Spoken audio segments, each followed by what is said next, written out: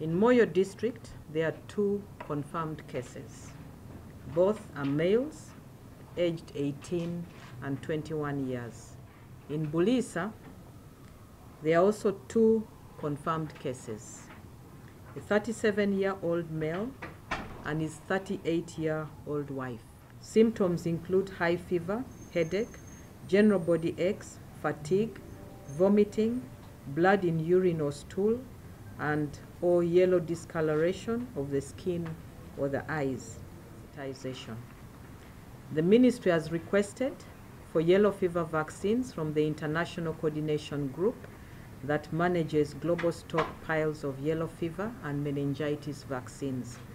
We anticipate that within the next 2 weeks, vaccines will be available and vaccination will commence in Moyo and Buliisa districts. The ministry appeals to the general public to observe the following.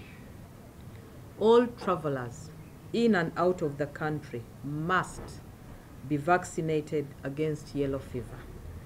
Travelers are urged to comply with this travel requirement to ensure that the risk of spread of yellow fever through international travel is minimized. The population are advised to always sleep under a mosquito net and report any suspected cases to the nearest health facility. Right. You can see I am coming, eh? But he's teaching me on WhatsApp. Is that acceptable? Yes, distance learning.